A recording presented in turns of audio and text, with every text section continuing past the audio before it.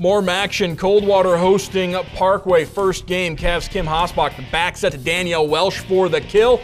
Cavs with the early 1-0 advantage. Panthers prowl back. Whitney Rollins the set to Kayla Stevenson. Spike off the Coldwater defense, tying the game up at 1 apiece. More Parkway defense as Stevenson and Clista Hellworth serving up a blockeroni and cheese. Cavaliers come back. Hosbach sets to Paige Hardings. The sophomore middle hitter comes up with the spike, ties it up at 3 apiece. And it's Tasha Colley the set over to Lauren Lugers for the kill. 4-3 Coldwater in front. More from the Cavaliers. Hosbach sets to Hardings for the swat. 5-3 Coldwater in front.